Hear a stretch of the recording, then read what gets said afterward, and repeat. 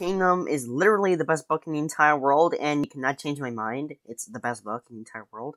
It is partially written and entirely illustrated by Chad Sell. Chad Sell actually collaborated with other authors to make the book, and then as they write dialogue and script for the book, he draws the panels and stuff for it. It's kind of like a graphic novel, except it's just but whatever. So today I'm going to be talking about all the good things about the Cardboard Kingdom. Also, this is my very first scripted video, so yeah, that's pretty good. So I usually don't write scripts because I just kind of want to try and talk about it myself. But I decided to write a script because I don't want to mess this video up because it's a really good video. The Cardboard Kingdom is about a bunch of kids who create their own characters made out of cardboard. A sequel to the book is set to come out next year in 2021. So yeah, but there's a reason why it's taking a long time to make the sequel. Sorry, one good thing is that every part of the book could end with a moral. It doesn't actually end with morals in the book, but they could have. For example, the Big Bang She chapter, the moral could be don't change your personality because of others. Be yourself.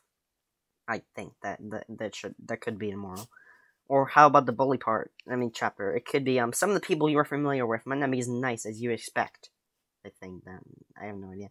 Another great part is the Army of Yugioh subplot. Halfway through the book, two kids' mom got mad at them for dragging paint across the stairs. So they tried to find they try to become evil away from each other. But then they were whatever. Let's just create an evil team, and then they do, and it then later revealed that their mom's completely fine with it. They just want to get angry at them. Another great thing is that each kid is different.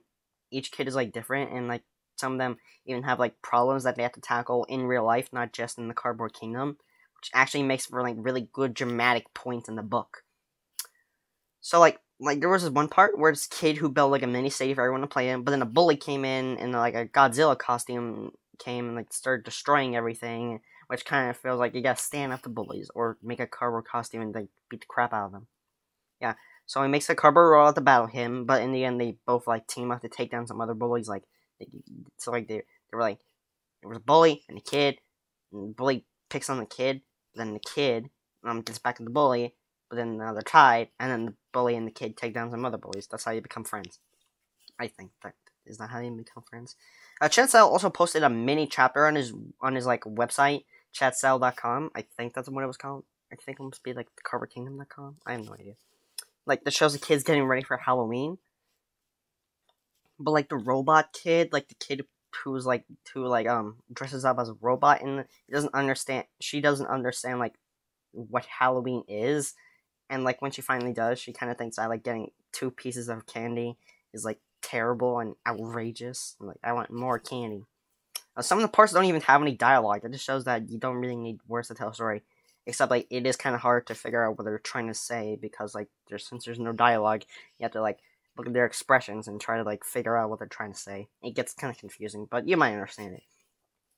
Some problems with the book is that the ending was kind of anticlimactic. It ends with the kids walking inside of their school. It probably could have ended with the kids in one of the classes, and then the teacher asked what they did this summer, and then one of them says, "We did a lot of stuff," instead of just them just seeing them walk into the school. Another problem is Alice. Alice. She's a big brat the entire book. She starts a rivalry that didn't even need to happen with someone who wasn't even trying to run out of business, and then lands a kid in the hospital by giving him a drink with Red Bull, Gatorade, some other stuff that I have no idea what that is. And then he drinks it, and then he lands in the hospital, get his stomach pumped, and yeah. What the heck, Alice? And also she takes a suitcase to school.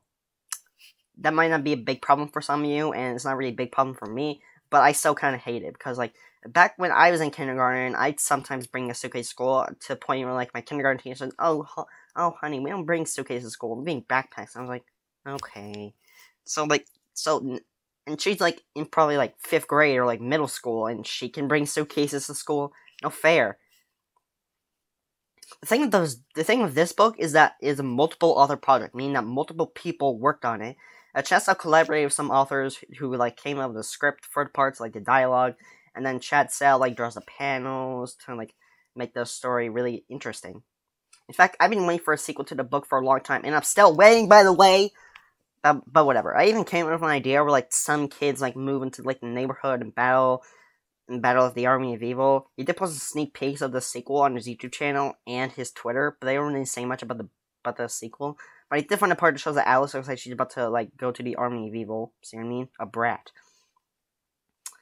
Before and after the Carver Kingdom starts, there's like a map of all the houses in the kingdom and who lives there. There were some parts on the map that weren't really explained in the first book, like who's the new kid and what's the magic grotto. Who knows? They might explain in the next book or not. We're gonna have to wait until the third book probably. The Carver Kingdom is a multi-word wing book, and I really recommend you get it. Order it. And Chancel, if you're watching this, I congratulate you for creating this great and awesome book. I hope the sequel to it is just as good. Just as good. Can't be greater than nothing's greater than the first one. I might do more scripted videos like this in the future, and maybe more Carver Kingdom videos in the future. I did have this idea where like I make a series called I created a Carver Kingdom character. I created a Carver Kingdom character series where I create some Carver Kingdom characters, and like they can like be like a team, like the Army of Evil, but like good people. Yeah, it's gonna be really cool. The series has been building up to this, and like my love for the Carver Kingdom has been building up to that moment of creating that series. So if you're watching this in the future, and I've already made I created the Carver Kingdom series, I'm probably gonna make a playlist when it's over, and then you can like binge watch it. So check out my polls on Straw Poll.